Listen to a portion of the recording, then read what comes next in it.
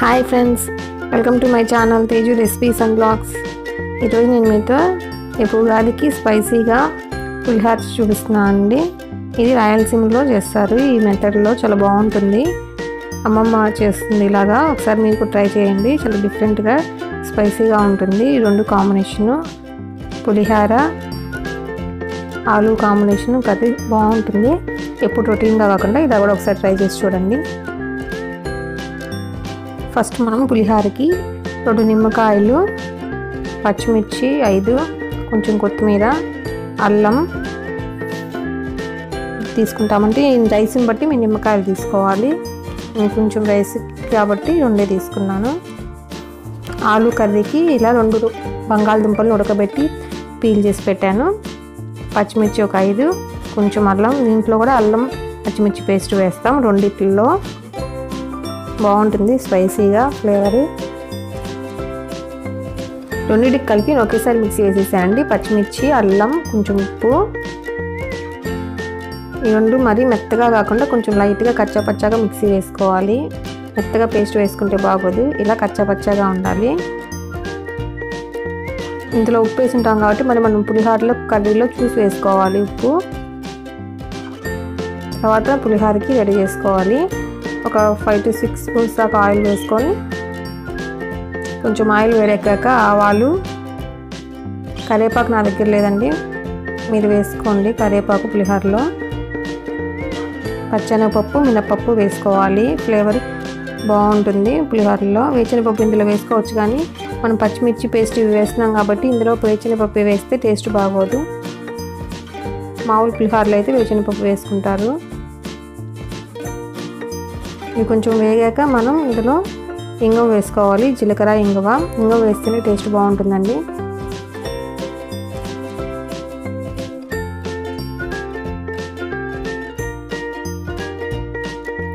కొంచెం లైట్గా వేగాక మనం మిక్సీ వేసి పెట్టుకున్నాం కదా పచ్చిమిర్చి, అల్లం పేస్ట్, అది ఒక 2 స్పూన్స్ వేసుకోవాలి. కొంచెం పసుపు,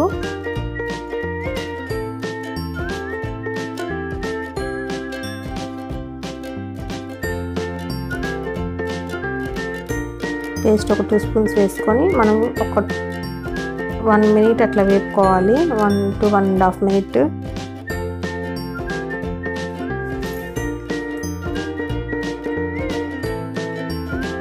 ఇందులో కొంచెం సాల్ట్ చూసుకొని వేసుకోండి. ఆల్రెడీ ముందు మనం వేసుకున్నాం కదా పేస్ట్లో, అది మళ్ళీ కర్రీలో కూడా వేసుకుంటాం. ఈ రెండు కాంబినేషన్తో తింటాం కాబట్టి ఇందులో చూసుకొని బ్యాలెన్స్డ్గా వేసుకోండి. సాల్ట్ అనేది 2 కలుపుకొని మిక్స్ చేసుకుంటాం కాబట్టి మరి ఎక్కువ అవ్వకుండా కొంచెం తగ్గించుకొని వేసుకోవడమే మంచిది.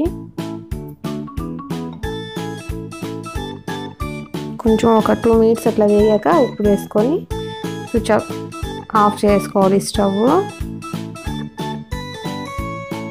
ఇందులో ఇప్పుడు మనం కట్ చేసి పెట్టుకుని నిమ్మకాయలు ఇలా పిండేసుకోవాలి. మీరు స్క్వీజర్తోనే ఎలా అయినా రసం వేసుకోవచ్చు. విత్తనాలు పడకుండా మనం ఆపుకొని రసాన్ని మొత్తం ఇలా పిండేసుకోవాలి. మరి లాస్ట్ దాకా పిండద్దండి, రసం చేదు వచ్చేస్తుంది.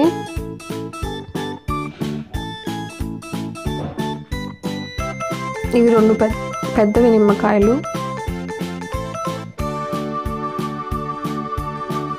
మీ పులుపుని తగ్గట్టు మీకు రైస్ని బట్టి మీరు నిమ్మకాయలు తీసుకోవాలి. ఇందులోనే కొంచెం వేడి ఉన్నప్పుడు మనం కొత్తిమీర వేసేస్తే అందులో మగ్గిపోతుంది. మనకి ఫ్లేవర్ అనేది ఎక్కువ మనకు ఘాటుగా అనిపించదు, బాగుంటుంది టేస్ట్. కొంతమంది ఇష్టపడారు కదా. ఇప్పుడు మనం రైస్ కొంచెం పక్కగా తీసుకొని పొడిగా చేసుకొని తర్వాత కలుపుకుంటే మనకి పులిహోర అనేది పొడిగా ఉంటుంది. అలా ముద్దగా వేసేసుకొని వండిన వెంటనే వేస్తే ముద్దగా మెత్తగా అయిపోతుంది. ఇలా చిన్నగా కలుపుకోవాలి. చేతితో కలుపుకుంటే ఇంకా మంచిదండి. నీట్గా అన్నానికి మొత్తం ఈక్వల్గా పడుతుంది ఇలా గరిటె కన్నా.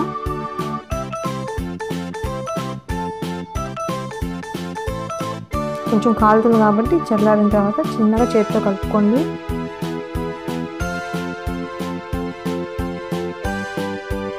కొంచెం అల్లం ఫ్లేవర్, పచ్చిమిర్చి వేసాం కదా, టేస్ట్ డిఫరెంట్గా చాలా బాగుంటుంది. ఒకసారి ట్రై చేసి చూడండి. కలిపేసిన తర్వాత మనము నీట్గా ఒత్తి పక్కన పెట్టేసేయాలి. అప్పుడు ఆ పులుపు అనేది మొత్తం అన్నానికంతా పడుతుంది. వెంటనే తింటే టేస్ట్ తెలియదు మనకి. కనీసం ఒక 10 to 15 minutes అయినా పక్కన అట్లా పెట్టేసేయాలి. దగ్గరికి ఒత్తేసుకొని రైస్ని తర్వాత కర్రీకి మనం ఒక 5 స్పూన్స్ దాకా ఆయిల్ వేసుకొని, ఆయిల్ వేడెక్కాక కొంచెం ఆవాలు జీలకర్ర వేసుకోవాలి. దీంట్లో కూడా కొంచెం పచ్చెనగపప్పు మినపప్పు వేసుకొని వేపుకోవాలి.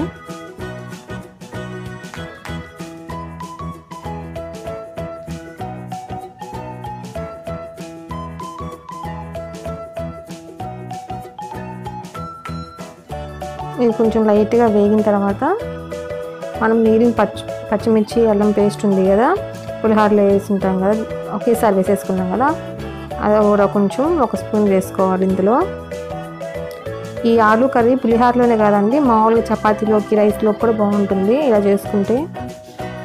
కొంచెం పసుపు వేసుకోవాలి.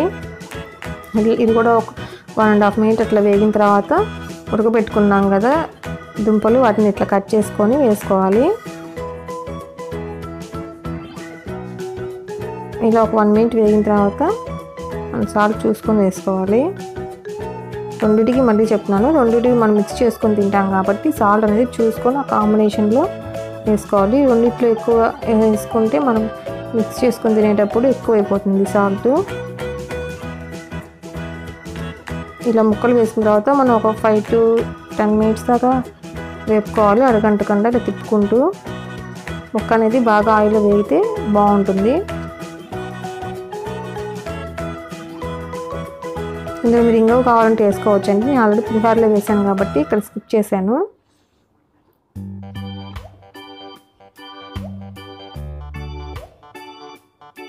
రెండింటితో స్పైసీగా చాలా బాగుంటుందండి పులిహోర. పుల్లగా స్పైసీగా అల్లం ఫ్లేవరు తగులుతూ బాగుంటుంది అసలు. ఉగాదికి మీరు కూడా ట్రై చేసి టేస్ట్ ఎలా వచ్చిందో కామెంట్స్లో చెప్పండి.